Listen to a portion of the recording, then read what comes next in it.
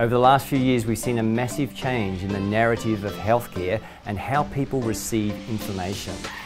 You might say that there's somewhat of an oversaturation of information regarding healthcare. So as the chiropractic profession, how do we stand out? What is our unique selling potential and how can we express this effectively to the general public? We need to think about what the role of the ACA might be in a program and what the role of you might be as a practitioner. Obviously know once we get a patient to the door of a chiropractor, the success rate for chiropractic is very good. High patient satisfaction is seen. High opinion of chiropractic care regarding its expertise and knowledge to that similar of a general practitioner. So the role really isn't for the ACA to do what you're already doing so well. The role of the ACA is to build the cultural authority of the profession, to build on our reputation and ultimately to get new patients to your door.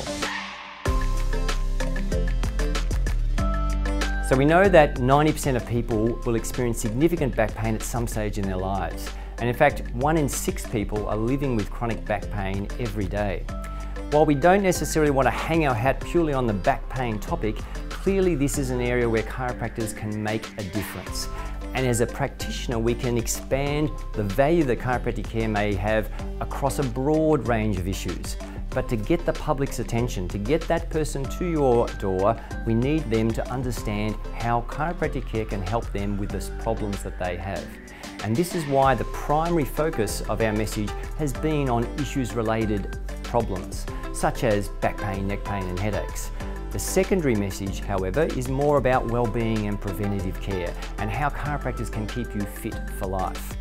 The message is very much delivered to the public, but also with a broader message for stakeholders. So the ACA have engaged OPR to develop our marketing campaign. OPR were very helpful in terms of dealing with the Safer Care Victoria issue that we had through 2019. But now it's time to get on the front foot, and we're so delighted that OPR are assisting the Public Education Committee and the ACA Board in the Consider a Chiro campaign. We know that the general public want fast, accurate and reliable news. This is not something unique to healthcare communications. However, we also know that public trust is at an all-time low when it comes to ingesting information and marketing. With this environment in mind, it is vital for us as healthcare communicators to not only provide information, but to listen to the general public and directly respond to the issues that concern and affect them.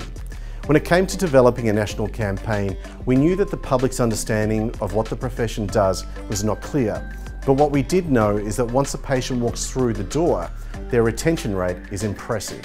So the challenge was firstly to explain what the profession does in a very simple way, leaving the door open to as many new patients as possible.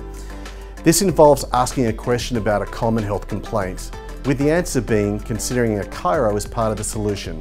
It's simple but effective. Now this is not just a one-off event. The Consider a Chiro program will run over the next 3 to 5 years to really consolidate the reputation and standing of the chiropractic profession in Australia. At the ACA, we're very excited about this program and can't wait to launch it in March. You'll be getting more information about how you can actively get involved, so please jump on board and let's encourage all Australians to consider a chiro.